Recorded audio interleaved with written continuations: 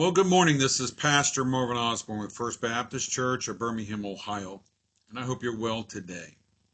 I've been asked my opinion on certain shows that have come out that are supposed to have a biblical theme. Shows like The Chosen, or they have shows on Moses and different Bible characters on some of the subscription companies out there and different things like that. And people ask me, did you watch it? What do you think of it, and so forth like this. And I learned a long time ago, I don't trust them, and I don't trust Hollywood to give me my theology. I don't turn to Hollywood to give me my theology. As a matter of fact, I don't I don't expect them to give me a biblical account of what the Bible says. It's not going to happen. And sure enough, that is found to be true. Some of the things that are coming out are now a conglomeration of different theologies out there. So it'll take some from Judaism, take some from Christianity, take some from Islam, they'll take some from this and that and everything else, and they'll come together with maybe a concise story about Moses or whoever, Joseph or whoever else, and so they compromise what the Word of God says, and I'm not willing to compromise what the Word of God says. I could care less what Islam has to say about anybody when it comes to the Bible, and I certainly could care less what Hollywood what their interpretation of it is. We have to be careful of these things. Remember, during the tribulation period, it's going to come a time where there's going to be a great deception. As we read earlier this week, that people are not going to tolerate sound teachings anymore, and they're going to heap up for themselves teachers and that will tickle their ears, that will make them feel good, and there's a lot of people out there already believe that basically everybody teaches the same thing anyway. So why don't we come up with one religion and we'll cut out all this religious fighting out there, and we certainly know that that's what's going to happen in the Great Tribulation, where there's going to be a great deceiver who will stand up and will cause all the world to worship the Antichrist, right? Great apostasy that will take place. And many so-called believers will fall into that, those who are left behind, and they'll fall into that. But in the meantime, many of the so-called saints are falling into that now.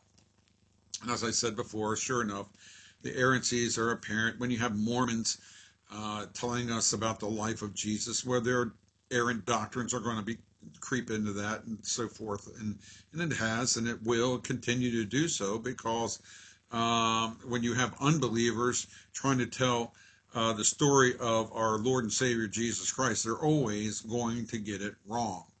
And they have, and they will continue to do so. You and I need to be careful of as Galatians tells us, about these false teachers out there. They can use the mediums, and the purpose of it, again, is to knock down doctrinal walls, and let's stop talking about what we have. That's what separates us. Let's just talk about what's in common, and we can come under one umbrella, and we'll all kumbaya our way up to heaven, which is not biblical. Paul warned that.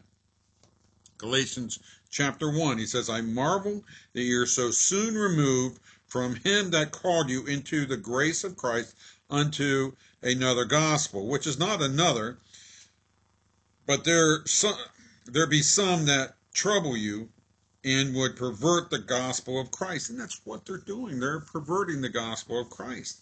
But though we or an angel from heaven preach any other gospel unto you than that which ye have preached unto you, let him be accursed. And we say, as we said before, so say I now again, if any man preach any other gospel unto you than that which what you have received, let him be accursed. And so he's saying here that you and I are always to be vigilant, to be careful.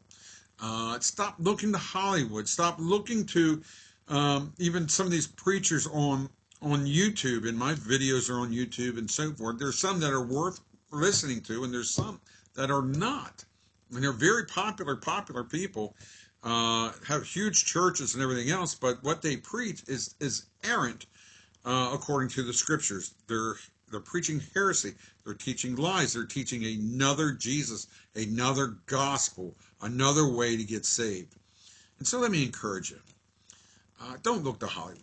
Stay away from those type of shows. I know we're so hungry and we're so pleased when there's something that doesn't have cursing in it, doesn't have the sex in it, doesn't have this, and there's off-color jokes, and so we say at least it's wholesome.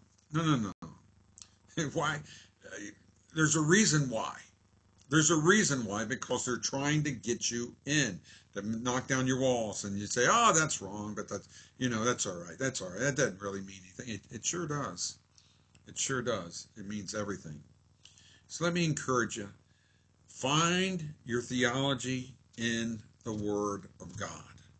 Know the Word of God, and then when you see errant doctrines and errant teachings and stuff like that, you'll be able to discern the truth from the error, because there's a lot of error out there that's disguised as truth.